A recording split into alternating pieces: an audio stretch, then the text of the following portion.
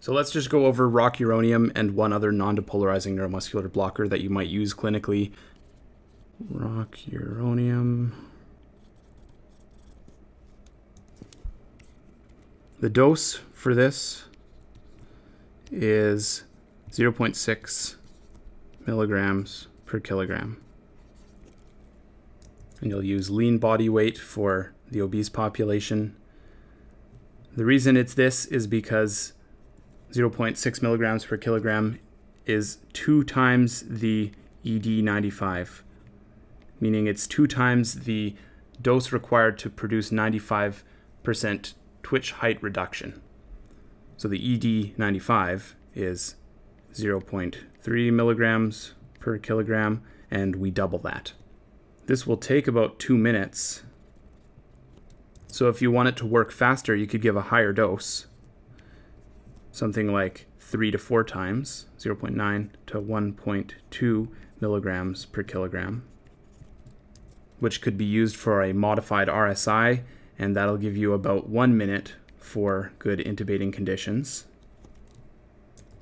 But as you can imagine, this will last much, much longer, so you have to be willing to accept that.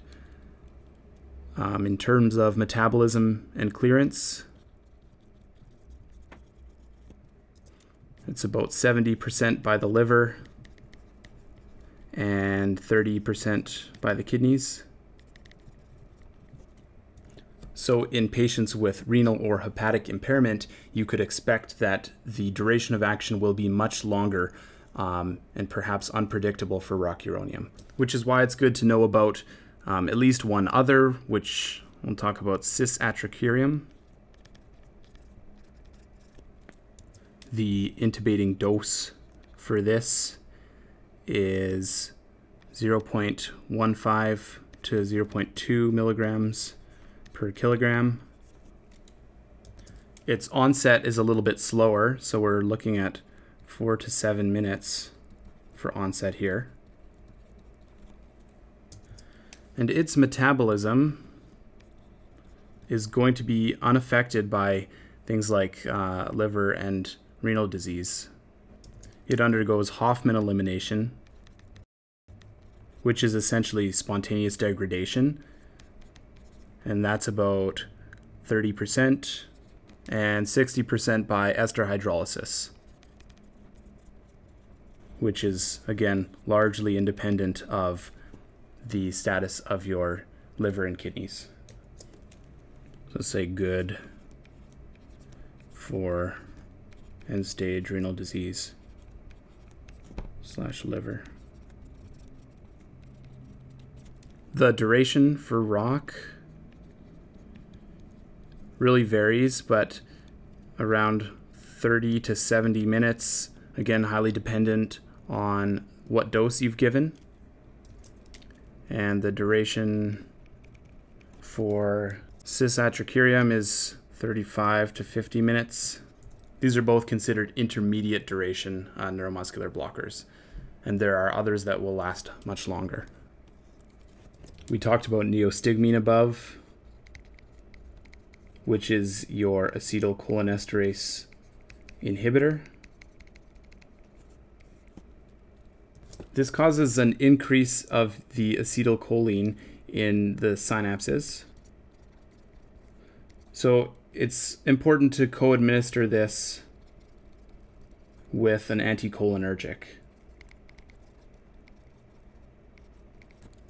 That's with the intent of blocking the muscarinic receptors in your peripheral nervous system. So block muscarinic.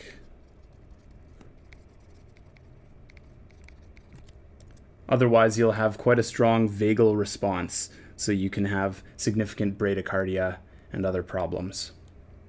So basically, we give glycopyrrolate in addition to neostigmine. The ratio here is 5 milligrams of neostigmine for every 1 of glycopyrrolate, or at 1/5 of the neostigmine dose. Sometimes people will deviate slightly from this based on the resting vagal tone of the patient.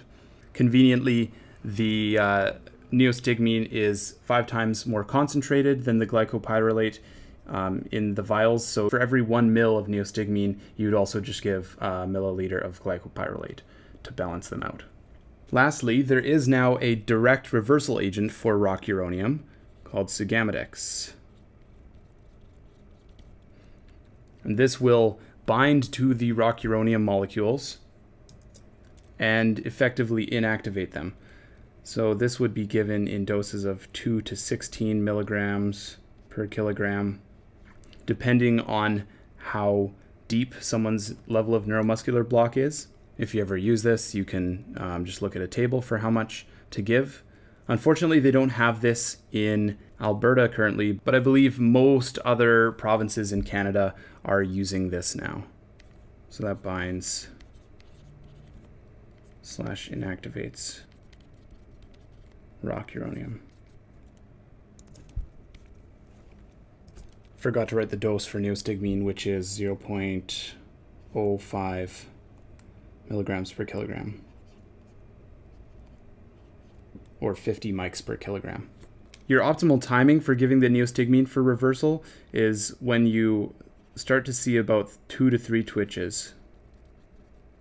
Given before you have 2 to 3 twitches can take a very long time for this to have its effect, versus you're looking at maybe 5 to 10 minutes for more reliable reversal when you're at 2 to 3 twitches. So again, it's not an immediate reversal, and you do need to give some time for this to cook.